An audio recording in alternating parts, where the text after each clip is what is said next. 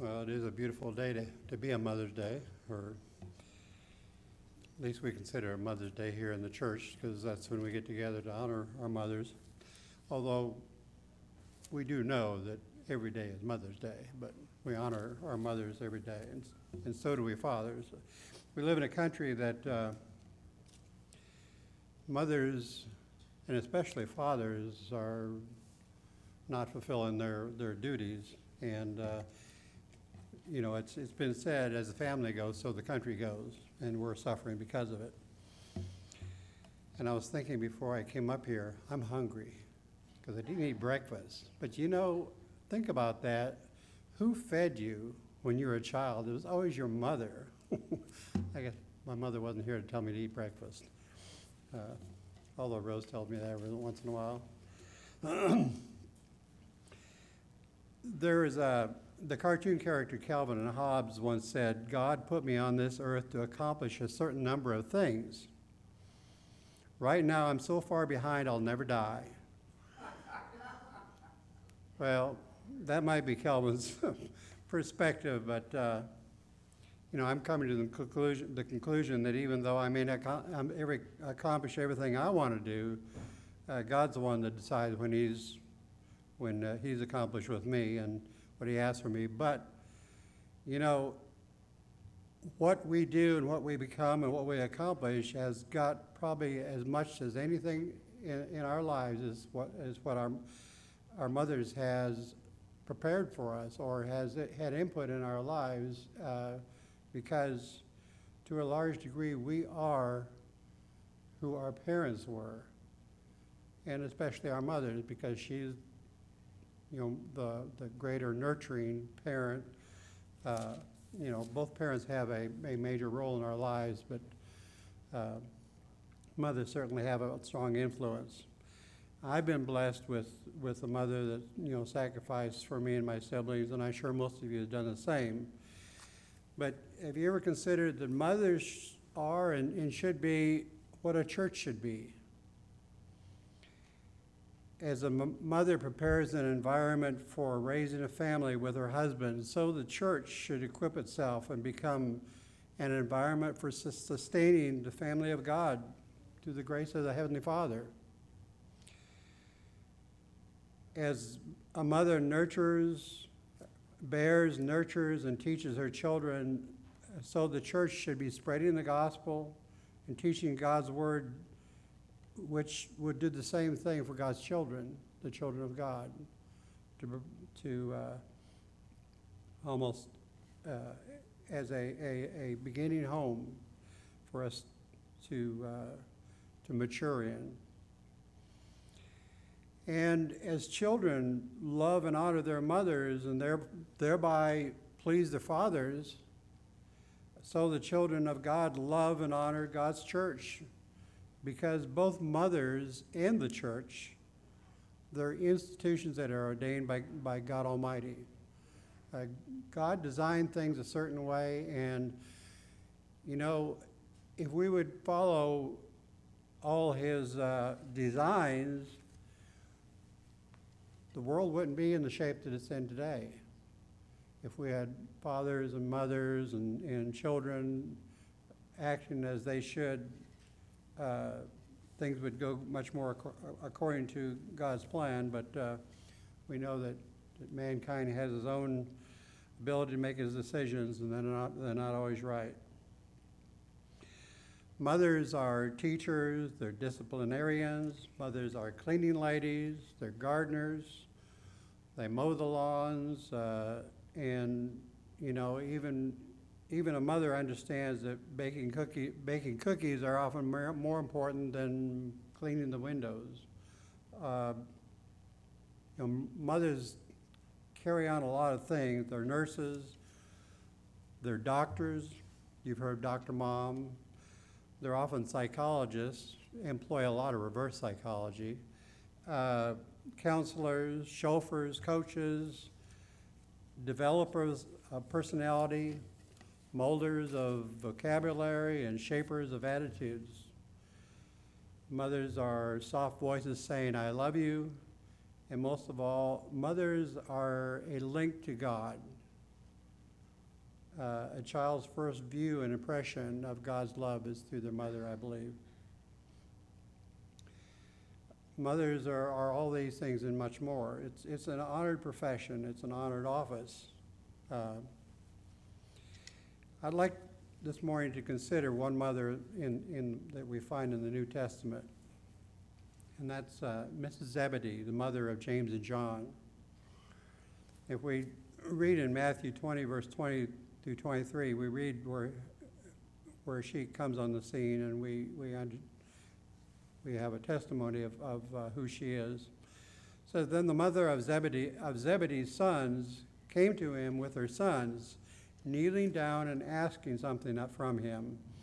And he said to her, "What do you wish?" And she said to him, "Grant that these 2 sons of mine may sit, one at your right hand and one at your left, in your kingdom."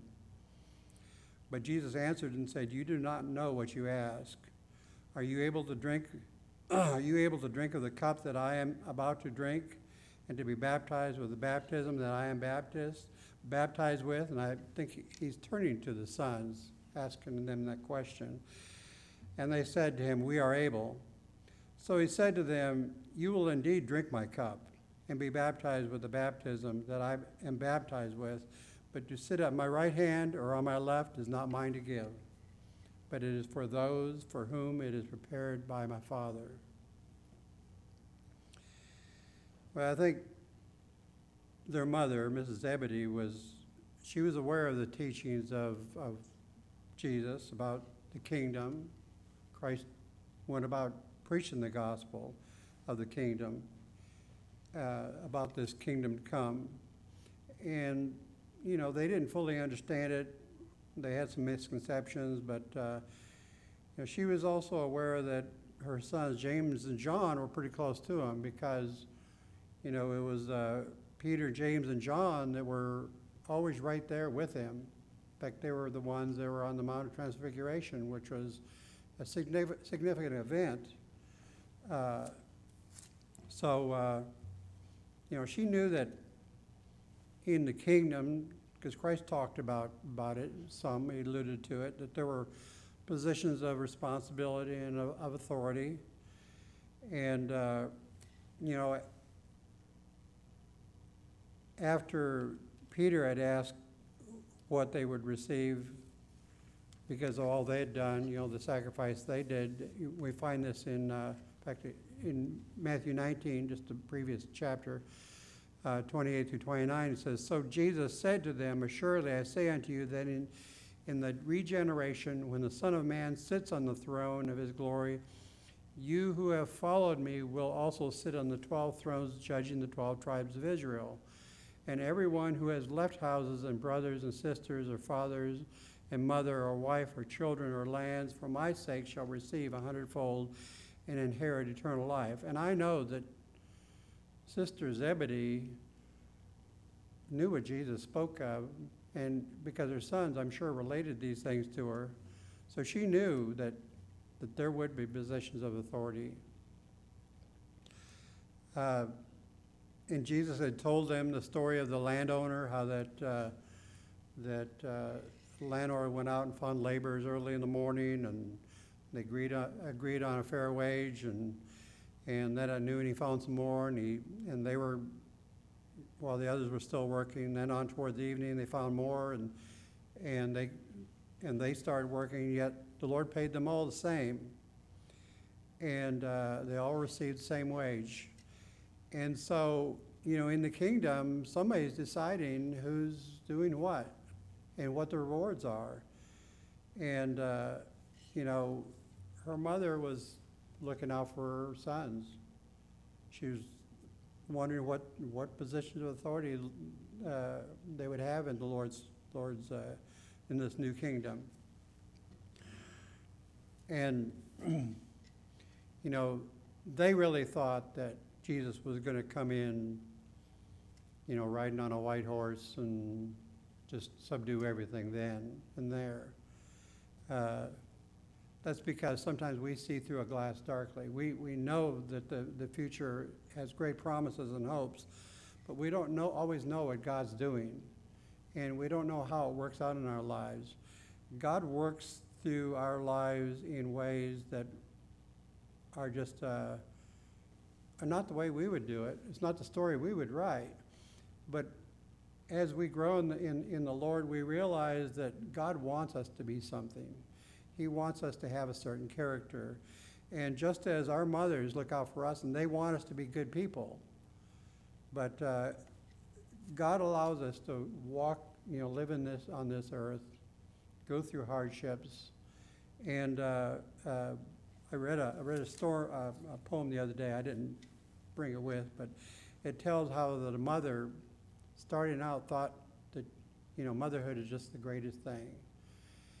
But later on, as in raising her children, she realized that some of these things that her children had to go through were good for them, and that they became stronger because of it. And as she aged and they grew up to be fine young people, she realized that, mothering was much more than just giving birth or the early stages of elementary, but a mother's job, it carries on through their children's lives, and it's so is life today with us. As our children of God, we go through these things, and we're better people for them. But God has His way of doing things, and they're glorious beyond our understanding. So when the opportunity presented itself, she came to the Lord. Matthew says, as we read earlier, that she bowed down to Him and made the request, "Grant these two my sons of mine may sit, one on your right hand and the other on your left, in your kingdom." Well, we could criticize her for being maybe a little overbearing, presumptuous. A lot of commentators have, if you read some of the commentators on her. But I really think we need to rethink about what her goals were, because we need to recognize that when she came to Jesus, while Jesus didn't grant her request, He didn't deny it either. He simply reminded her that the cost of sitting at His right and on His left was a considerable position. It was something that the Father determines of who's going to be taking that kind of authority and not.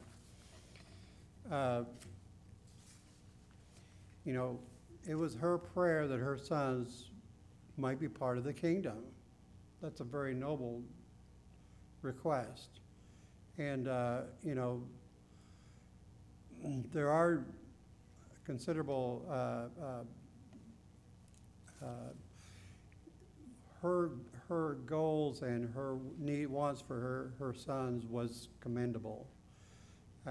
You can't think of a more important task of a mother than to see that her children are serving in God's kingdom. I mean, there's a lot of mothers that don't go that far with their children.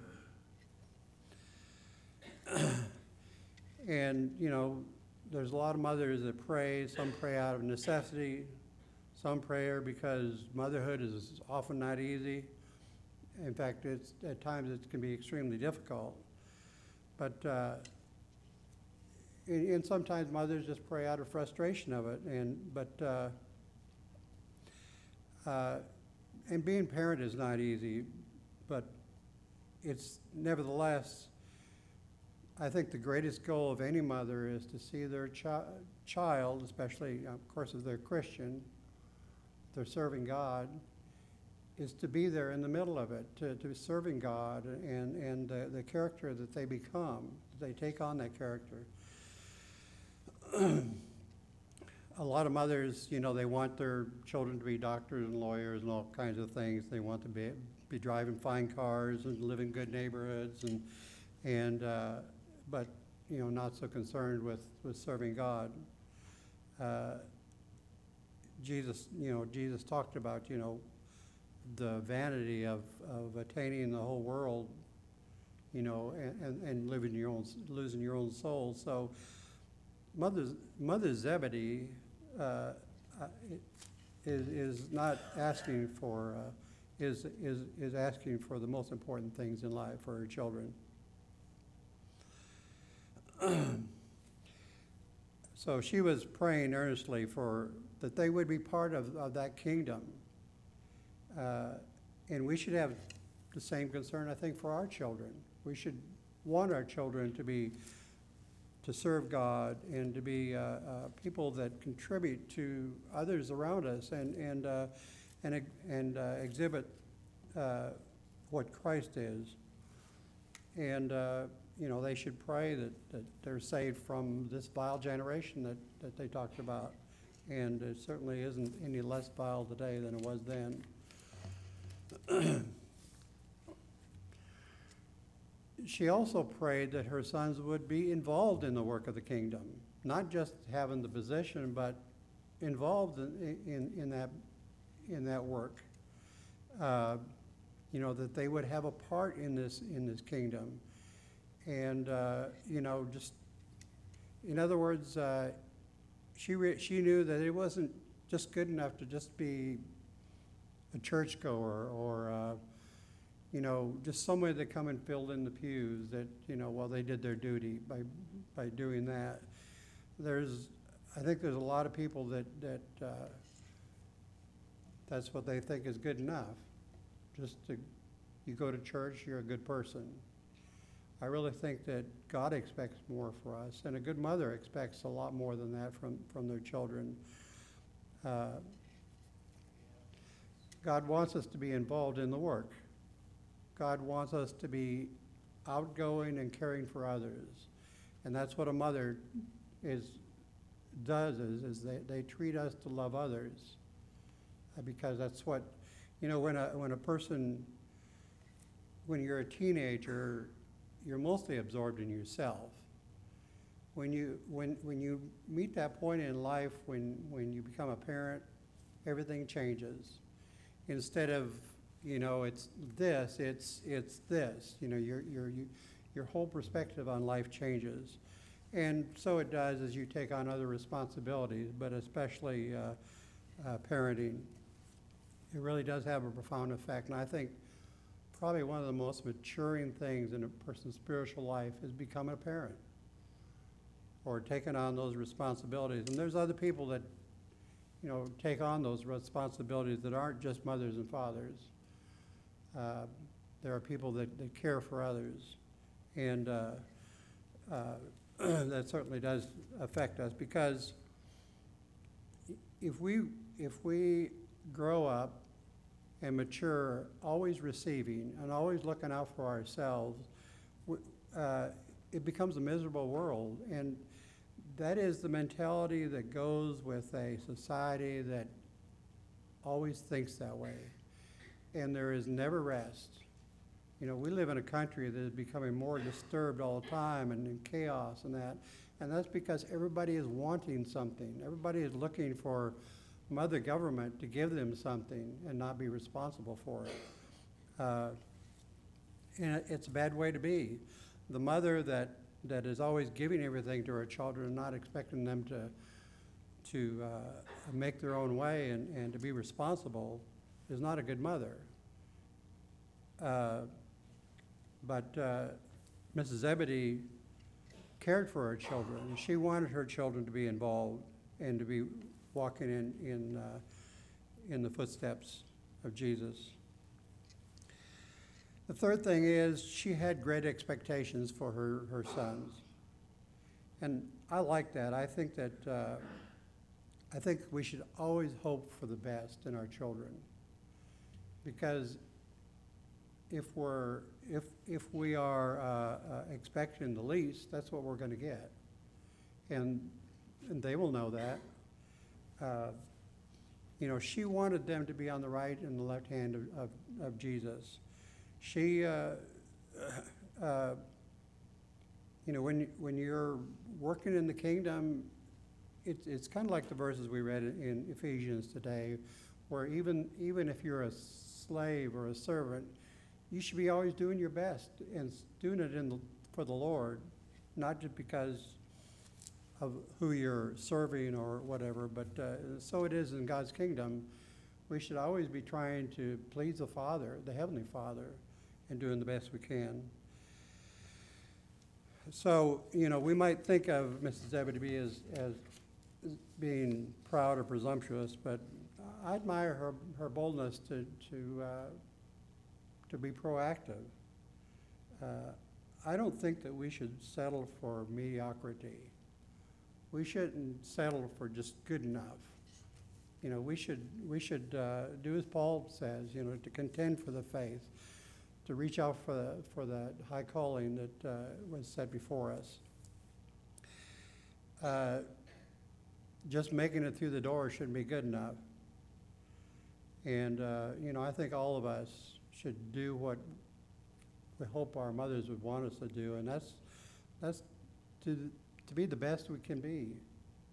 Because that's what a godly mother wants her children to be. She wants her children to be people that honor God in their lives, and you know, we honor mothers because that's what God wants us to do. He ordained it that way.